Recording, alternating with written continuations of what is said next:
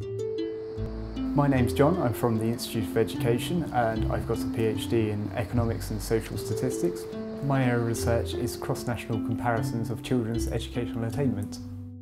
I'm particularly interested in how performance has changed in this country over time relative to our international competitors.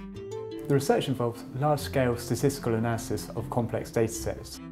Working with someone like John gives our arguments real weight. It's the sort of the basis of the arguments that we use when we're talking to politicians and policymakers. It shows that we've got evidence behind what we're saying. At the moment, we're using his research to talk to policymakers about the impact that a child's social background can have on its educational attainment across a range of countries. One interesting thing that John's found is that actually the link between a child's family background and their educational attainment is stronger in England than in other countries. One of our main areas of work is trying to influence education policy in the UK for the better, and using research like John has done helps us talk to policymakers and explain to them where more effort is needed to improve outcomes for our most disadvantaged children.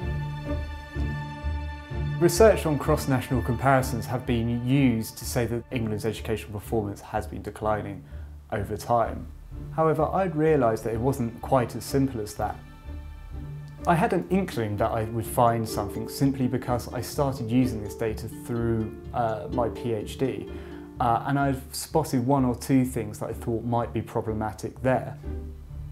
We had been commissioned to do some work for the Department for Education to give them a presentation on international comparisons, and it suddenly clicked in that meeting that actually the Department for Education may not have realised quite the seriousness of the situation.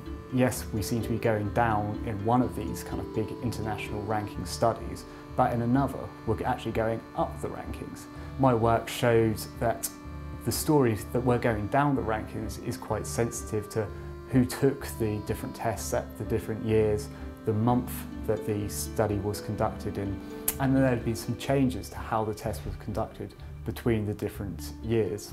Potentially the data was quite far out.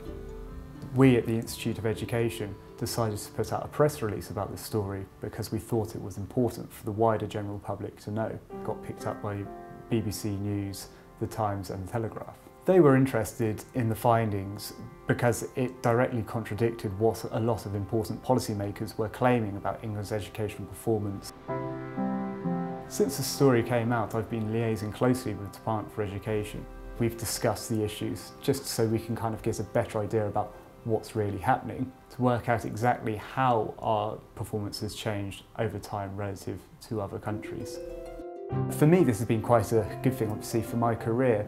I've been able to develop further contacts within the Department for Education, but also with a lot of other external stakeholders and organisations that I'm going to be able to draw on for support as I move forward and do further work using this data. This isn't only just about the numbers. Teachers may feel despondent about themselves, about their pupils, if there's always stories coming out about how badly we're doing and how we're falling down these international rankings. What I've done is hopefully put a nice correction into that and made them realise that things potentially aren't that bad, and hopefully give them a motivational boost.